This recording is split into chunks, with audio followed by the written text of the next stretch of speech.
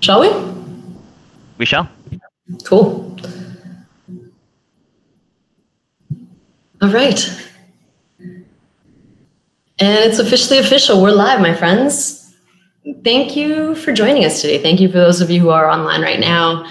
My name is Miryana, and I'm with the ISA Education Commission, and we've been getting really great feedback about this whole lockdown series project that we've been doing. The initial idea of it was to provide content that showed the depth of slacklining and the culture behind it. And something that we wanted to do was also show something that reflected the lifestyle of the sport and how many of us that participate in it are intelligent, open-minded, conscientious people who love nature, who love the environment. And so given the craziness that we find our world in right now, because of COVID-19, we thought the topic of veganism was something that we really wanted to highlight for the international community. And so here I am with one of my super friends from Toronto, vegan activist and slackliner extraordinaire, Adam. Hey, everybody. First, I'd just like to say a sincere thank you for joining us in this live stream today. I know to many that the thought of being vegan is a daunting one, and it was the same with me. And it's all right to feel that way, because making big lifestyle changes is never easy, especially habits that have been ingrained in us since we were children. So just know that we really appreciate you keeping an open mind towards changing one of the most established habits we have, which is what we eat. I know there are plenty of questions surrounding the idea of being vegan, and I hope that we can address as many of them as we can in this presentation. But first, I'd like to talk about what I think does a great disservice to the movement as a whole, and that is all the false ideas about what people think veganism is. Many within the movement get lost in blaming and shaming, and there can be a lot of ego and tension around discussions about being vegan with family and friends. So I'd like to quickly touch base on what I think being vegan isn't. First off, there we go. Being vegan is not a moral standpoint where you can judge others. Being vegan has nothing to do with being better than anyone. Being vegan is about compassion and ethics, not ego and moral superiority. In my 5 years being vegan, I can say that the change has undoubtedly been a really positive one for me. It's helped me better align with the caring, aware person that I strive to be, and has given me the sense that the choices that I make every day, however small they may seem, are helping to move the world in a better direction. But at the same time, I know to always communicate this message with empathy, because I know that I was exactly once in that position that maybe you are in right now, where you don't understand it or you need more information about it. So I'm not better than anyone else for being vegan, but I do believe that I have become a better version of myself. Number two, there we go. It's not about being perfect. It's about being better. Many assume that vegans hold an all or nothing or extremist approach where you can't make a mistake or you aren't vegan. In fact, every vegan, including myself, has made mistakes and eaten non-vegan food or purchased non-vegan products. It's a consequence of living in a non-vegan world. It's simply about doing the best you can to avoid harming animals or other beings whenever possible. Will I still kill a mosquito? Yeah, of course I will. Would I, in a survival situation where my life depended on it, would I kill an animal to eat it? Yeah, I would. But right now, and probably for the rest of my life, I have no necessity to cause unnecessary harm to animals. And so I'll do my best for the rest of my life to cause as little harm as possible. Number two is it's not about being a diehard animal lover. You don't even have to love animals in order not to eat them. You just have to value their lives higher than you value the taste pleasure that you get from consuming them. So I have no personal connection with any farm animals in the same way that I may have no personal connection with anybody listening to this presentation. But I would never wish anything bad to happen to anyone I didn't know. And it's the same with animals. Being vegan is simply respecting an animal's right to live and be free. And finally, being vegan is not about being a tree hugger or a dirty hippie, an anti-vaxxer, or any of these stereotypes. It's simply about avoiding causing unnecessary harm whenever possible. And really, Adam, that's it. It's not an all or nothing commitment. And it just starts with something as simple as Meatless Mondays or Veganuary, trying a 22-day challenge. We've got a few posts of a few links that we've put in the description to help you guys out later with some resources. But it's just educating yourself more about climate change and animal agriculture. And, you know, for me, it was a journey of many steps that started with reducing my meat consumption from 2 to 3 times a day to 2 to 3 times a week. And then 2 to 3 years of being lacto-ovo vegetarian. And then I just knew too much to be okay with consuming dairy products the way that I was. So whenever people ask me why I stopped eating meat, my answer is really simple. It's bad for the human body and it's bad for the planet. And what was a simple test for me to try to learn how to make new meals and have more variety in what I ate led to a whole lifestyle change that I found to be really, really positive. And I honestly never thought that I would quit eating meat entirely, but I found the changes in my body to be so noticeable that I didn't really want to go back. And a lot of vegans will tell you the same thing about feeling lighter, having more energy, feeling and looking shinier, and generally feeling more positive.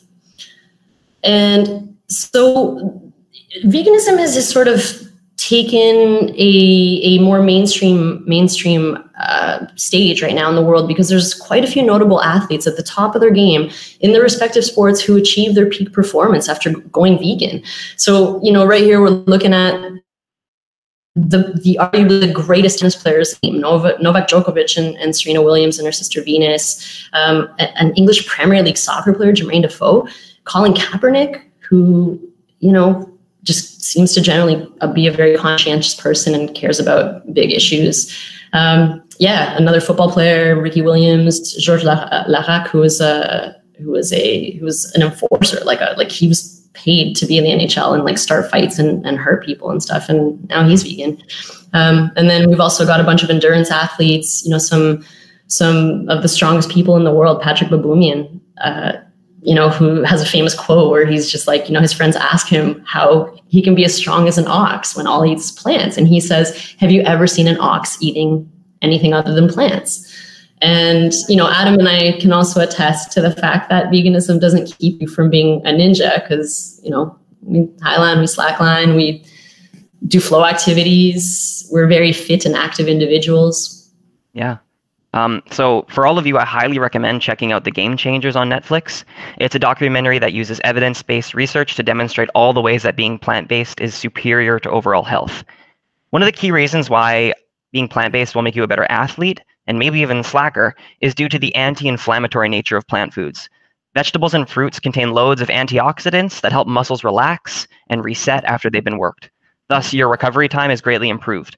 Also, due to not taking in lots of saturated fats and cholesterol from meat, your circulation is improved because your veins and arteries are clearer. Within my own Slackline community, us vegans rage just as hard as everybody else, if not harder, and are able to get right back out the next day. It is proven that diets high in meat are more likely to result in illness and disease later in life, such as heart disease and various forms of cancer. It is also proven that a plant-based diet can safeguard us from these common diseases. Yeah, you definitely start feeling physically different in a very positive way. I started loving food more also when I'm vegan, because I felt like I was no longer fighting it. Check it out. There's a couple of pictures of us being ninja vegans. Yeah. I didn't feel like going to sleep after a barbecue or feeling sick because something was undercooked. And then I started learning more about the environmental impact, and I just stopped looking away from the animal abuse. If you're well aware of the next curve to flatten after COVID-19, then you know that we need to deal with climate change. And if you're concerned about the environment, as you should be, you've got another reason to learn more about veganism and how to spread the word as well.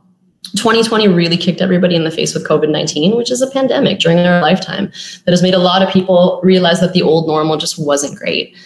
And then we got hit with the information that most of these major viruses that we've dealt with in the last 30 to 40 years are zoonotic. And so that means that they came from animals, wet markets, and industrial agriculture. Gross places. Now, before I went vegan, I went vegetarian first, because I learned about factory farming through a short animated film called The Matrix. We've linked it below.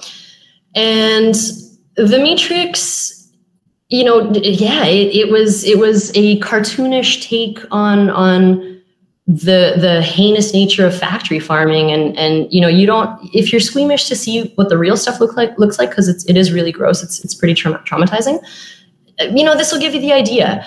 And this prompted me to quit fast food. I had read Fast Food Nation as well by Eric Schlosser, and I loved burgers, but I was against evil. So I started eating meat that was from a local butcher because it was less evil. And this may have been less evil and somewhat less harmful for the environment, but that animal still didn't want to die. And then I also learned that beef has the greatest impact on the environment of anything else we eat. So the fact, and still the fact remained that something had to die so that I could eat. And I knew that there had to be better alternatives. Yeah, I want to follow up with Miryana's point about environmental impacts of animal agriculture, because I think few really grasp how bad the situation is and how sustainable this current system is for the future of our species and even the planet. Firstly, let's talk about emissions. Livestock farming produces more greenhouse gas emissions than all the transport systems on our planet combined. So that includes cars, boats, planes, and anything else that uses fossil fuels to get around. If we want to get serious about reducing our emissions, then animal agriculture just simply has to go. Animal agriculture requires a ton of land, and the animals we eat require loads of food. In fact, in the United States, 80% of the crops go to feed the animals that they eat. Worldwide, animal agriculture requires a staggering 33% of total usable land. Do you remember the burning of the Amazon that was going on a while back? It was a few months ago. It continues to happen to this day. Well, that's being done to clear land for animals to graze and to grow crops to feed animals.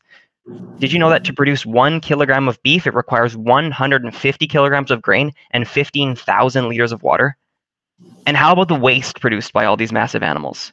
In the US, animals produce 500 million tons of poop and pee every single year. Often this waste is contained in these massive estuaries, which are essentially lagoons of pee and poo and blood. This waste is known to pollute waterways through leakage and runoff, infecting lakes and rivers with animal feces and blood. Lovely. Consider these enormous environmental impacts, and then imagine a future where we continue to eat animals and their byproducts. As our population increases, the demand for flesh will also increase, and the world is soon going to reach a tipping point where it can no longer sustain the heavy demands of animal agriculture. This is not a world I want to live in, and I hope you feel the same. And going vegan is the most direct thing you can do to decrease the demand for animal products and thus the environmental load on our planet. When people ask me about my diet, I say it's plant-based, because the thing about veganism is that it's not just a diet, it's a moral philosophy that extends to a diet. So if you're against deforestation, if you're against environmental destruction, if you're against animal abuse, then simply adapting to a plant-based diet is the single best thing you can do as an individual to take steps against these horrible things that affect all of us. So there are two well-known YouTuber vegan activists that we'll discuss a bit more later. But this guy, Joey Carbstrong, who is an Australian ex-convict, ex-gang member, ex-drug addict, who spent some time in jail and did a bunch of thinking, and he decided to turn his life around and do his part in helping tortured animals. And so a lot of his videos are very, very blunt. He's very blunt. He's very to the point. They're entertaining. And very, very factual and informational. And these screenshots that we're showing you right now are of a stunt that he and a bunch of other activists, animal activists, pulled by going into a supermarket with video screens to show people what happens to dairy cows and to show them the heinous things that they are contributing to when they buy milk and like animal milk. And a lot of people aren't aware of this, so Joey and his pals, they go into the supermarket with these screens and they stand in front of it. And it's a pretty funny video in some parts because of his response to the supermarket workers who are like, "Can I see your ID?" And he's just like shrugs them off and says, "Yeah, I work for the animals," or he says, or they're trying to get them to leave. And he's more focused on his moral cause. They threaten to call the cops and he says, "Yeah, call the cops and tell them animals are being tortured for milk and cheese." And it's just like, whoa, like when you think about it that way, it's pretty awful. So from the vegan's perspective, once you've realized how animal industrial agriculture is like an idea straight out of science horror fiction, like it's heinous, it's terrible. It's hard to look at that stuff as food once you see it that way. Once you see all the bad that has to happen for me to have delicious tasting cheese on a pizza. And I mean, there is delicious tasting cheese. It just comes from plants now because it's 2020 and we've gotten here. We're there, people, we're there. And then to know on top to know how detrimental it is to the environment, like it's pretty on point when Joey implies the police should be more concerned with what's happening to the animals than his apparent loitering or trespassing in a supermarket. Like he does this because he wants to show the people what they are paying for. Buying milk and cheese, it's a direct contribution to this animal suffering. If there was a dog or a cat that somebody was abusing, somebody would call the cops on them and they would deal with that person as an animal abuser. And there's really no difference between these poor animals on a farm. Yeah, totally. If you look at some of the pictures we have here, when you first go vegan, but you aren't sure how, that's... I mean, I never had any issues with cooking coconuts in toaster ovens, and then so we've got these jokes, fries, a friend of starving vegans in restaurants everywhere. You will find the occasional restaurant where you can't seem to find anything. That's just a consequence of being vegan in a non-vegan world.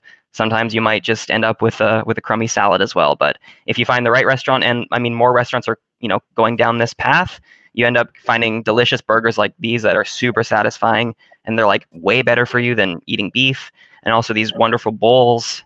So, plant-based is awesome. Just get into it. And now can I add go ahead, on? Miryana. Yeah, of course. And if you don't have that stuff, I often joke that I get to order from a VIP menu, because I'll often say, hey, look, guys, like I'm trying to keep a plant-based diet. What can we do? And especially when I'm traveling, I often will start off not by saying I'm vegan. I'll say, hey, I'm complicated. I don't eat meat, and dairy makes me sick. What can we do? And then usually they'll be like, oh, yeah, you know what? We've got some beans, we've got some rice, we've got some potatoes, or, yeah, we do have a bunch of vegetables. And then I get this VIP secret menu, speakeasy kind of meal. So it's definitely doable. It's definitely doable. Yeah. And so now I want to go back to what Miryana was saying about animal suffering. And I want to touch now on a realization that I had that has really become the core of why I believe in veganism. And I hope it'll resonate with you as well. Simply put, suffering sucks. We all avoid for all forms of suffering as much as possible. It's in our nature to avoid suffering. So we're incredibly lucky to live human lives, right? Where we live in modern society, we get a free pass to avoid the kinds of suffering that must be inflicted upon animals on a daily basis. If you imagine the suffering inflicted upon farmed animals such as cows and pigs and chickens that undergo family separation, mutilation, imprisonment, mistreatment, and ultimately a life ended by a knife in the neck, you realize that it is a fate that you would never in a million years want for yourself.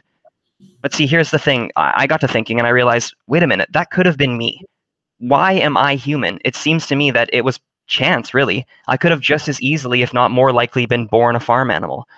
So when you consider the situation from this angle, it becomes clear that the suffering of farm animals matters, because it could have just as easily been you in that position. And even though it isn't you right now, that doesn't mean it isn't happening to a conscious, sentient being who doesn't want to die. If you believe, like I do, that we are all on some way connected, then everybody's suffering, including animals, matters. The largest amount of suffering that happens on the planet is in factory farms to the animals that we eat.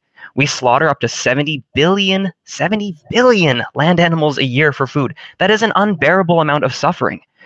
It is my belief that the reduction of suffering is the most noble cause that a person can aspire to.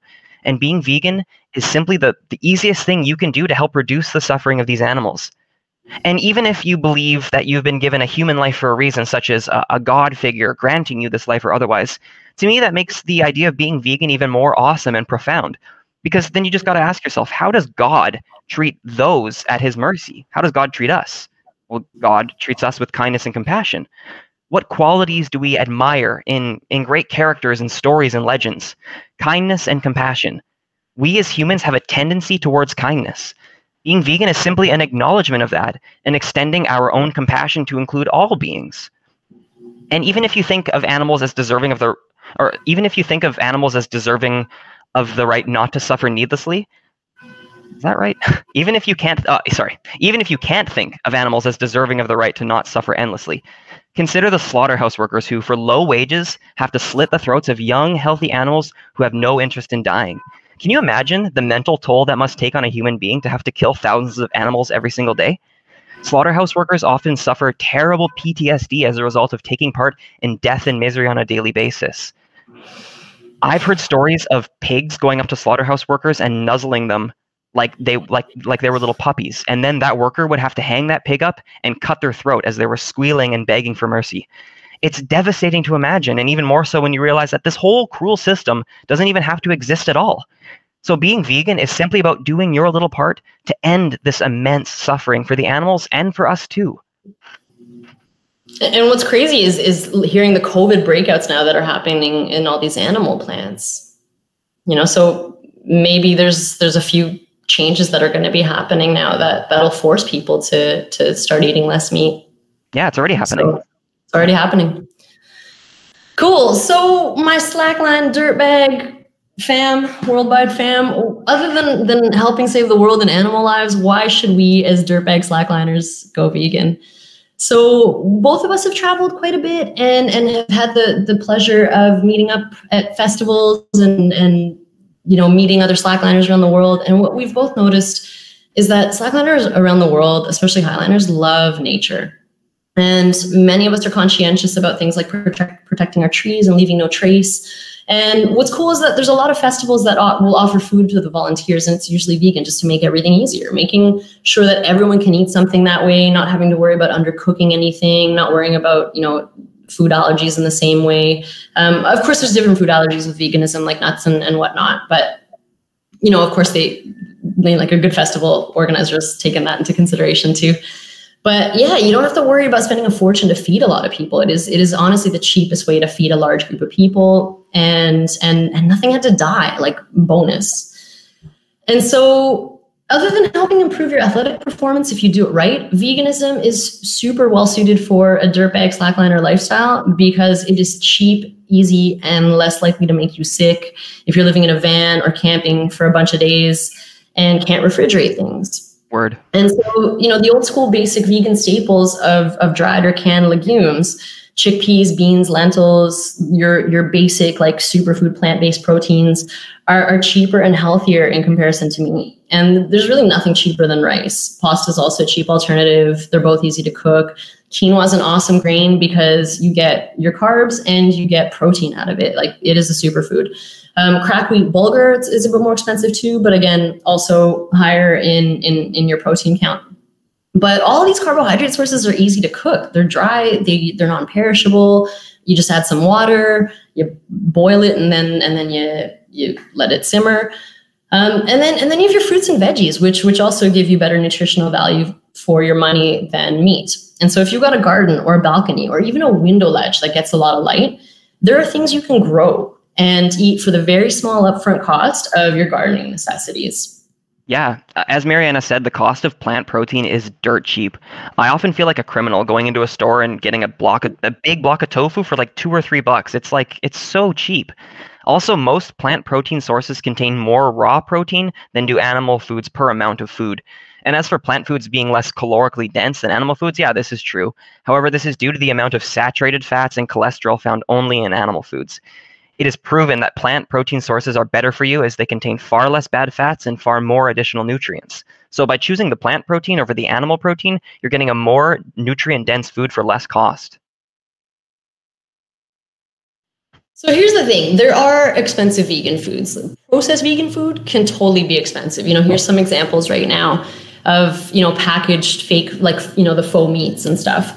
But yeah, with the increase of more people trying plant-based diets, there are a lot more vegan food available. So, my biggest barrier, and I'll be honest with you guys, when I was vegetarian and there were vegans in my life, and my response was, yeah, but I can't give up cheese and ice cream. I love cheese and ice cream. And what it came down to was, like, I didn't love cheese and ice cream more than I loved, cows getting raped by a mechanical arm after having their children stolen from them. And and then I found out that, hey, there's coconut-based vegan ice cream. Amazing. The vegan cheeses, like, they're okay.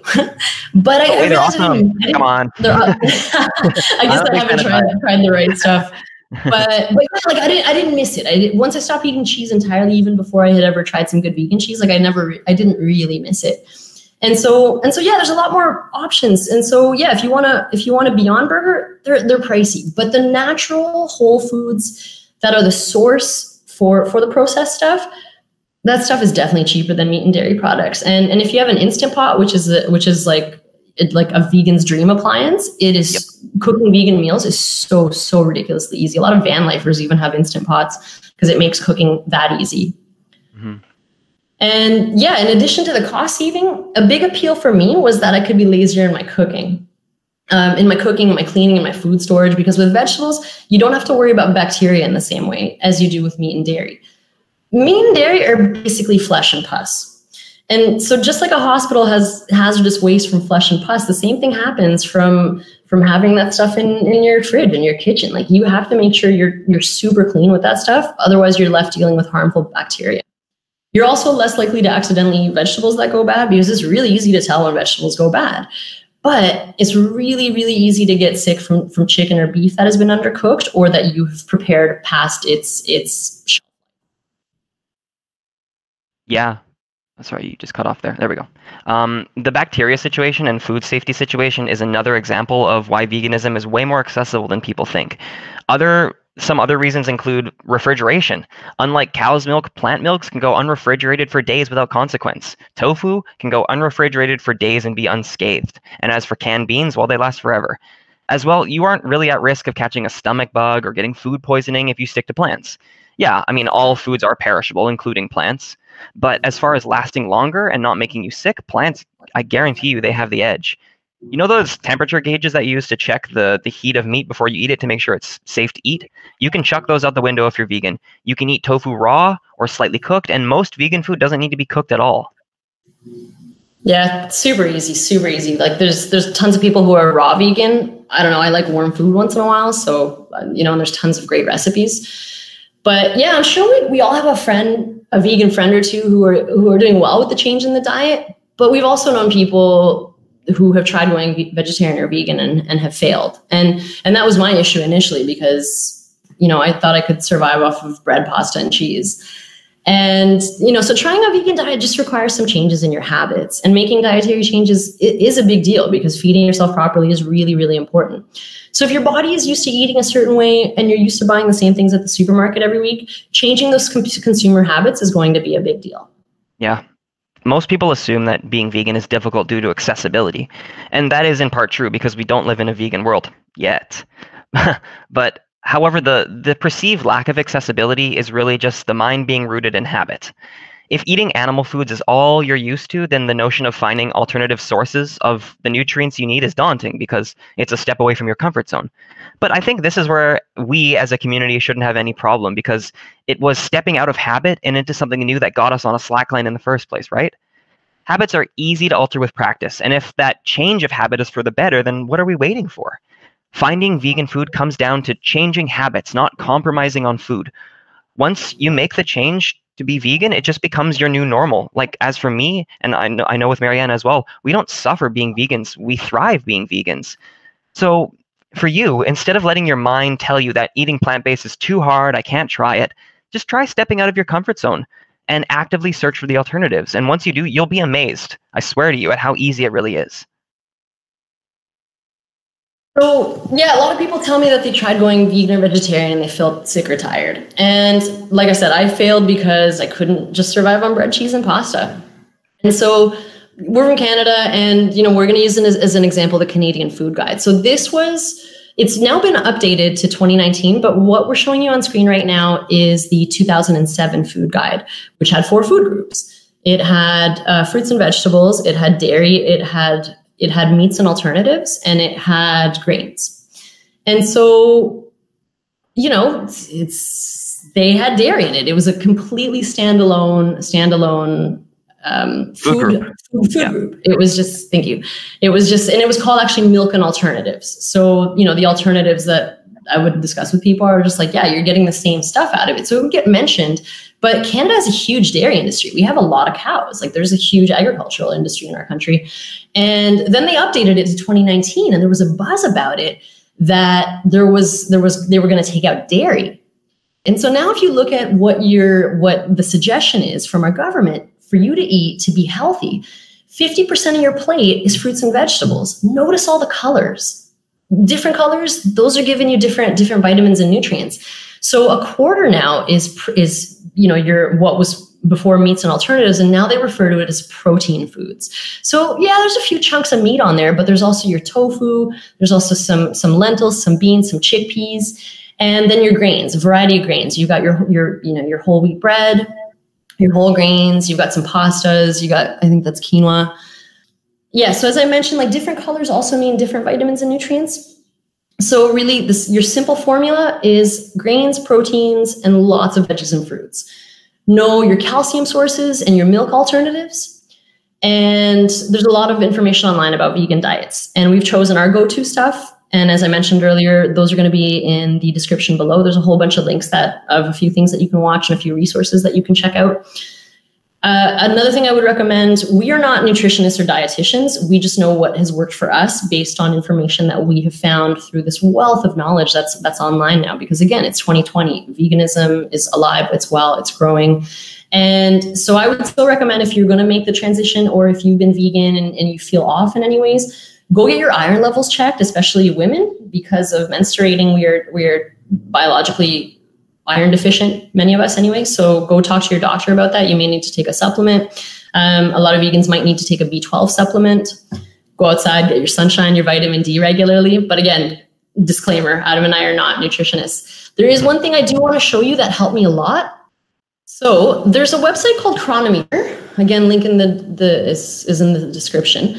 And it's a really, really good nutritional tracker source that basically you would put in whatever it is you're going to eat.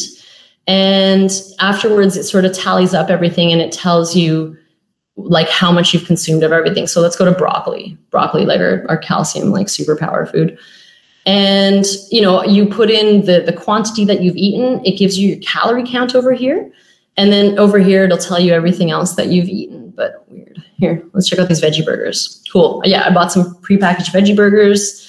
They were expensive, but sometimes it's great to have those in your freezer, just handy, that something you can heat up really quickly.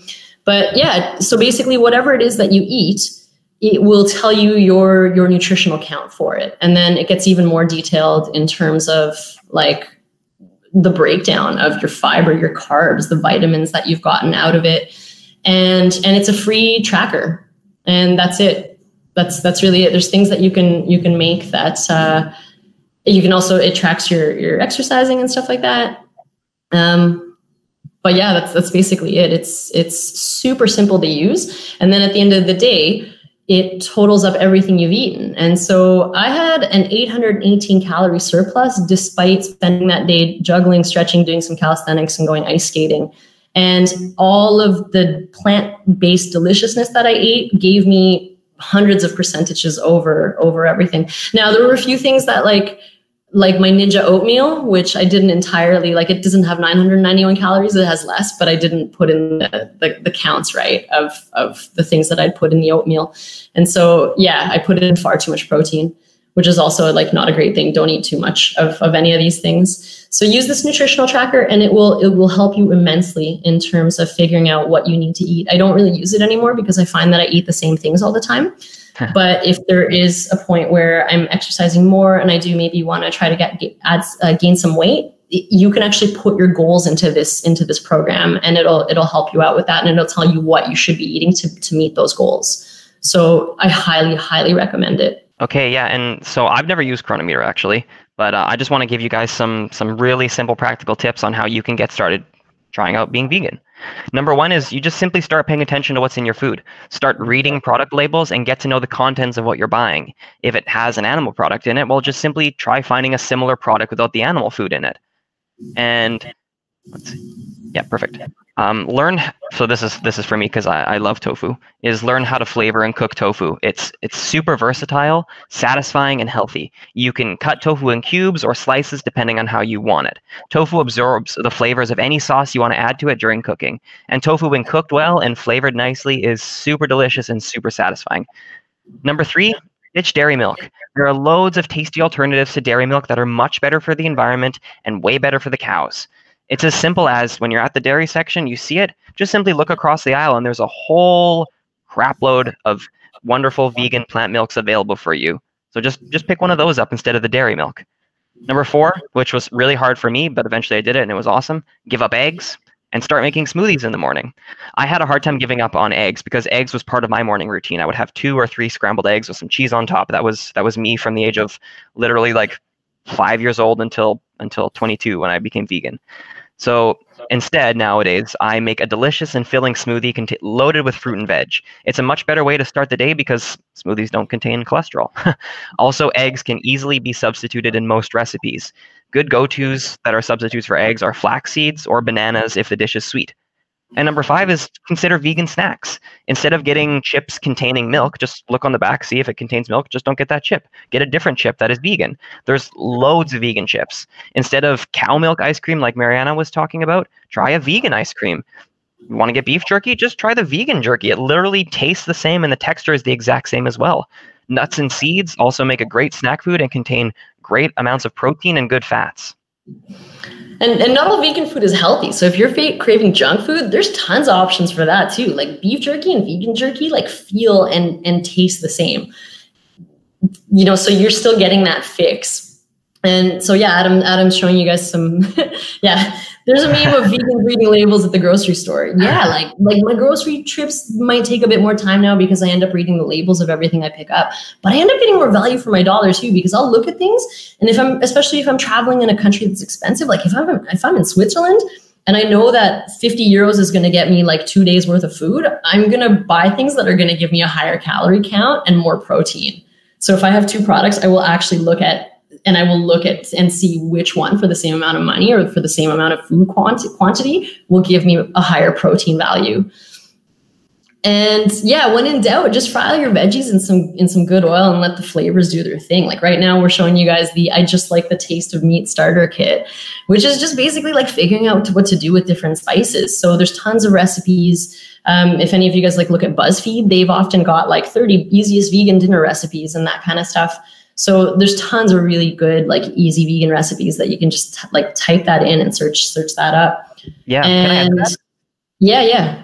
Most people think they love the taste of meat so much, but what they really love is how meat is often flavored with paprika and with onions and garlic and all the different seasonings that they put on meat. What you find out when you go vegan is you just take those same seasonings, put them on the plant protein, and you've got something that tastes the same, and then there's no cruelty and there's less environmental cost, and it's just objectively better, and it tastes like literally the same.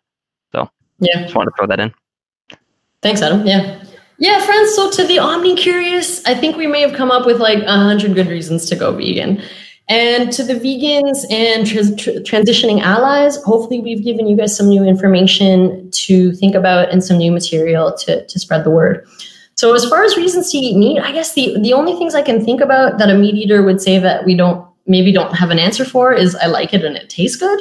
But I think we actually do have an answer for that, and it's just to ask another question, and the question is simple. What do you as a person value more? Do you value sensory, just simple transient taste pleasure, or do you value an animal's life more? Because when you consume meat, you're choosing taste over life. So just ask yourself that question seriously. I think the vast majority of people come to the conclusion that they do value the life of an animal more than they value a simple transitory taste pleasure that goes away in 10 minutes. Yeah, it's crazy. It's crazy once you've gone vegan and you've kind of had this realization that you feel like you have this great secret that you want to share with everybody, and not everybody's ready for it, and the approach is important. So, for me, especially in my circle of friends and among Slackliners, it feels to me like more and more people in the world are going vegan. But it's still a very new phenomenon. It can be hard to discuss with people, and because a lot of people get defensive or they think you're being judgmental. And the fact is, you're like, no, I just think this is bad, and I know that this is bad, and I want to share this information. And so, just before we officially started the broadcast, Adam and I were talking about how we were all sort of deceived growing up because we think that, animals come from this happy farm, and then when they die, then their bodies used to feed people, and it's not the case, and that's what's particularly gross about it all, that we don't know, and now we do, and now we can use that information to empower ourselves and to be better humans. So there are two main YouTubers that really show sort of the two temperaments to discussing veganism. There's Earthling Ed and Joey Carbstrong. And Earthling Ed has a very patient and gentle approach, and Joey Carbstrong brings his swagger from his gangster past. And both seem to have really solid success with their respective approaches. Yeah, this is what it feels like explaining veganism sometimes, like you're talking to a wall, but it's cool. We're getting there. So thanks, Adam. So these are our two dudes. These are our arguably probably the two most popular vegan activists on YouTube. Yeah. And it's really interesting listening to their interactions with people. I really recommend following these guys and watching what they do, their approaches, listening to some of the dialogues that they get into with people. So the guy on the left, Earthling Ed, he shows a lot more sympathy and understanding towards people who question him about veganism. He's really patient. He's a really chill dude. And Joey's full of rage, like when he talks about animal products as food. Like Joey looks like he's like this close to like punching you if you don't agree with him, but it's his demeanor. But it's really effective because what he's talking about is that bad. It's that gross, you know. And for myself as a vegan, you know, I'm sure Adam can agree that it's hard not to be angry, because to me as a vegan, a chicken leg is a body part. Like ground beef is flesh, and cheese is the fermented pus of a cow that was raped by a machine after having her baby taken away from her. And so I have to sit there and smile at dinner parties with non-vegans while I eat at a table that's full of things that came from death and rape. But it's people's food. And people are sensitive about it, and they don't necessarily know how to get around it. You know, so sometimes I do want to be cheeky and offensive, but I understand that, and I need to be patient that I can't talk about those things in a cheeky and offensive way, like Leo DiCaprio. No one likes being told what to do, and they don't like being told that what they've known their entire life and what they've been doing their entire life is wrong. But instead, I think we can show good examples. I think, you know, if you are an amazing vegan cook, like make some delicious snacks, bring them to your Slackline meetups, like share with your friends.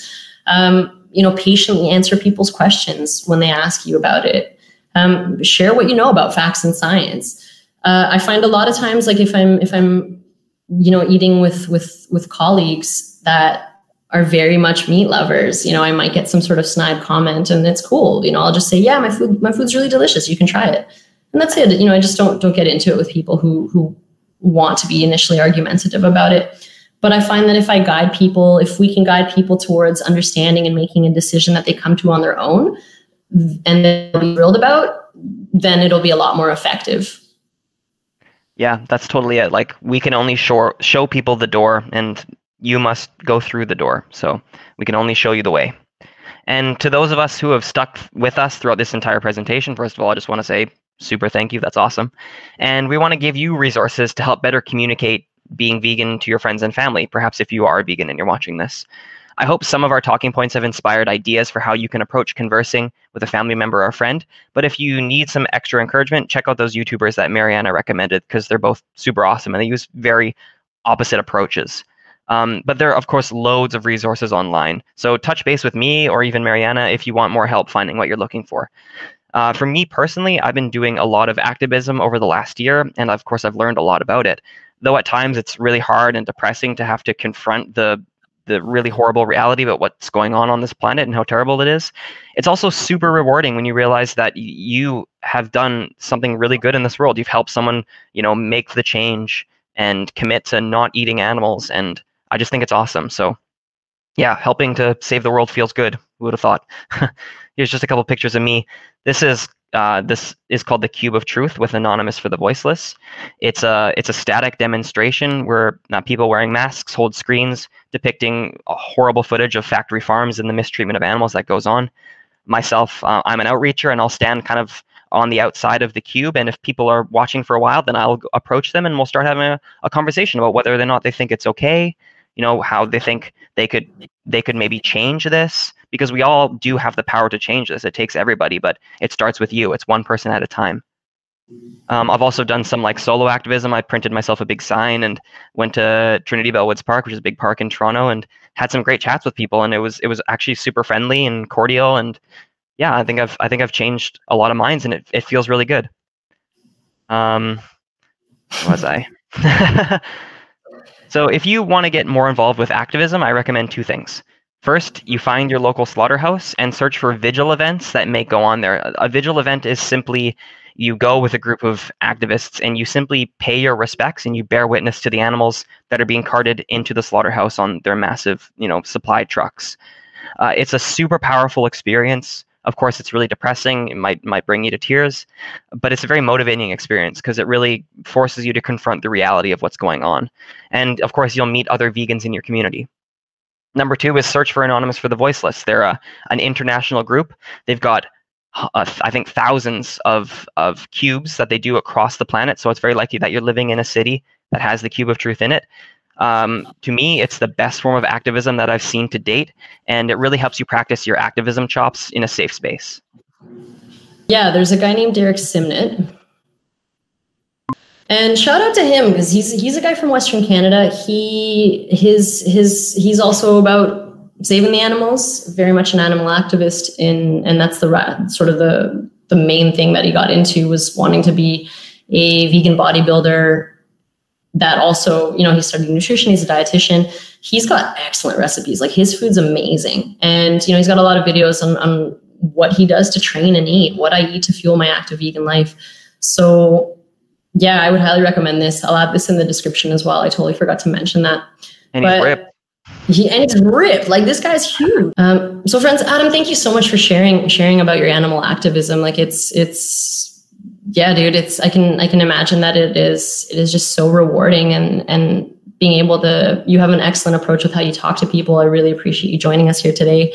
I'm sure people have questions. So friends, in the chat, I've posted our hangouts right now where Adam and I are. If any of you would like to join us and continue this discussion, maybe see, you know, maybe you can share some information with us. Maybe there's something we didn't discuss. Maybe there's something that you would like to know more about. We're happy to hang out for another few minutes here on Google Hangouts and chat with everybody. And yeah. Again, Adam, thanks for your work. Thank you to all of you who are vegan, who are spreading the message. Remember, peace begins on your plate. So let's keep spreading the gospel. That's it. Thank you so much, everybody.